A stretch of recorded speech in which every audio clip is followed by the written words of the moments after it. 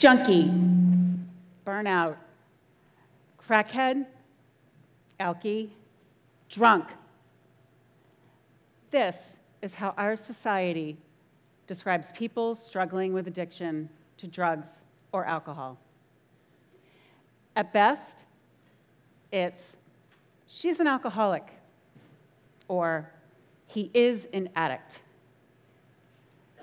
Imagine if we use this type of language with other diseases. She's a cancer. Ooh, he is a dementia. That boy is anxiety.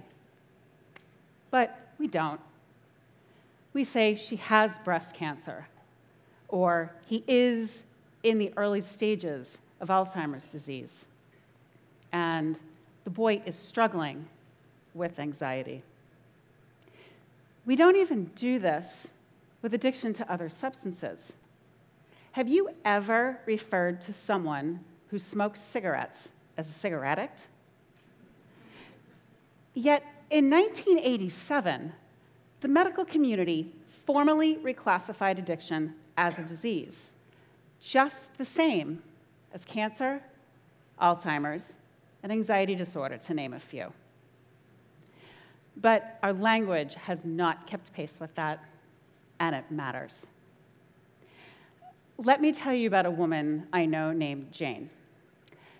She's an upper-middle-class professional who has a master's degree, and she's a parent-teacher organization board member.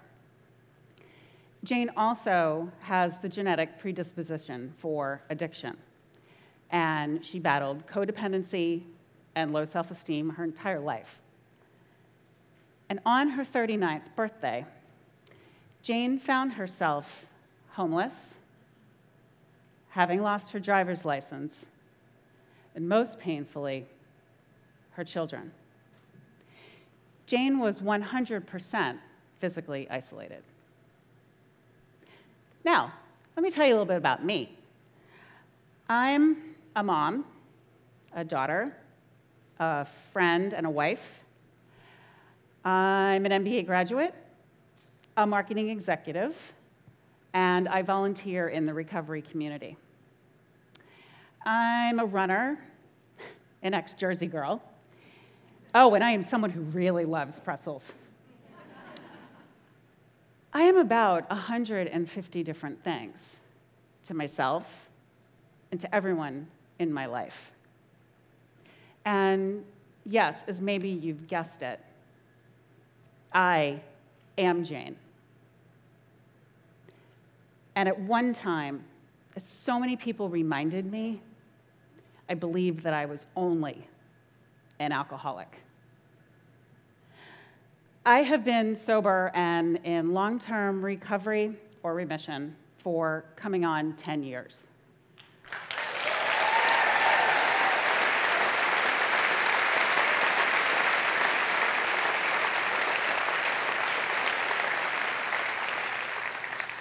But the feelings of those last desperate days, the days that I was almost at a point of no return, continued to teach me.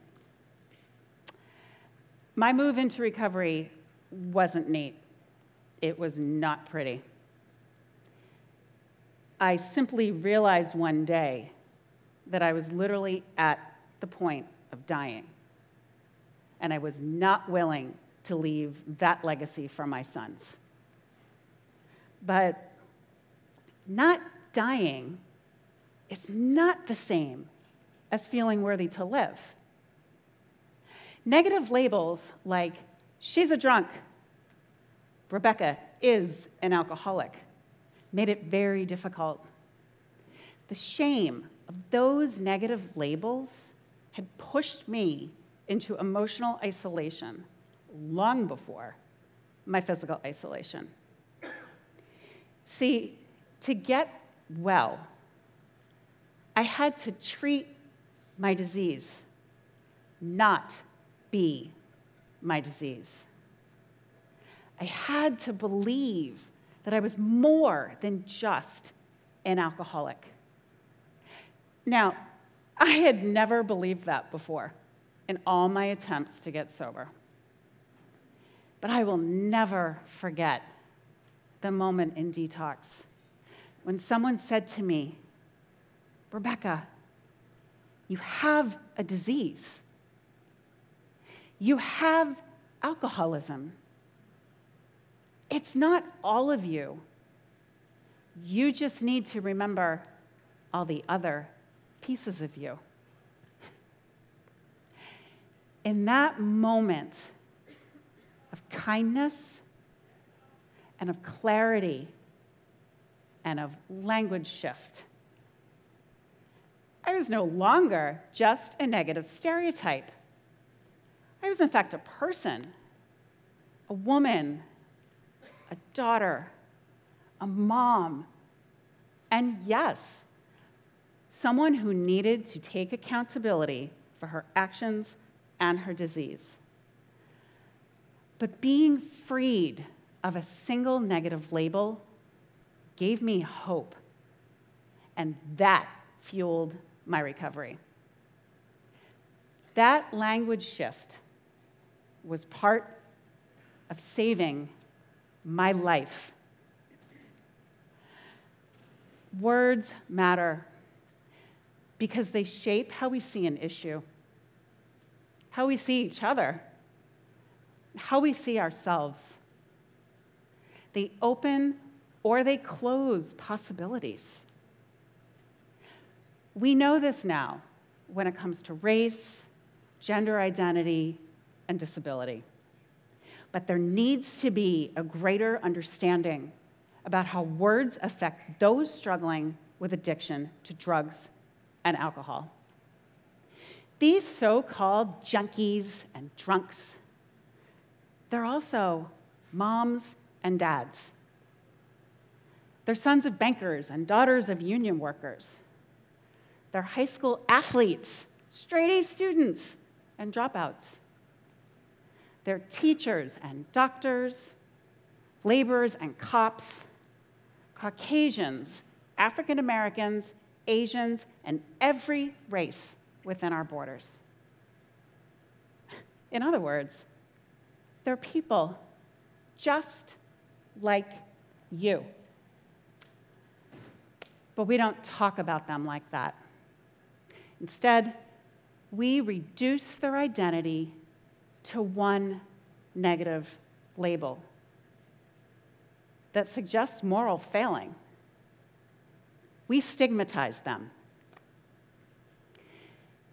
The Office of National Drug Control Policy recognized this. In early 2017, it published a paper called Changing the Language Around Addiction, which reported that people with the disease of addiction are viewed more negatively than people with any other physical or psychiatric condition. And negative labels encourage blame. As the report makes clear, when someone is referred to as a substance abuser or an addict, even physicians and those highly trained in addiction treatment are more likely to blame the person with the disease. And worst of all, these negative labels are contributing to our epidemic of addiction by discouraging people from seeking help. The Hazelden Foundation confirms this. It reports that due to the fear of being stigmatized, only 1 in 10 Americans struggling with addiction to drugs or alcohol receive professional care. Let me repeat that. Only 1/10 opt for care due to fear of stigma. Language matters. Now, recognizing this, some media outlets like the Associated Press and some treatment centers did begin to shift their language. But more of us need to join the effort. Shifting the language we use around addiction is a simple but powerful way to support recovery. Instead of reductive or judgmental labels like junkie and drunk, or even alcoholic or addict, we could say, Dad has an opioid use disorder. John uses cocaine. Susan is struggling with addiction to alcohol. Neutral phrases that use verbs to separate the human being from the disease. Phrases that describe the problem without labeling the person. Imagine your whole identity reduced to one negative label. Someone freeing me from my negative label was an important, critical part of saving my life. So the next time you see someone struggling with addiction, please refer to the disease without labeling the person. It could help save their life. Thank you.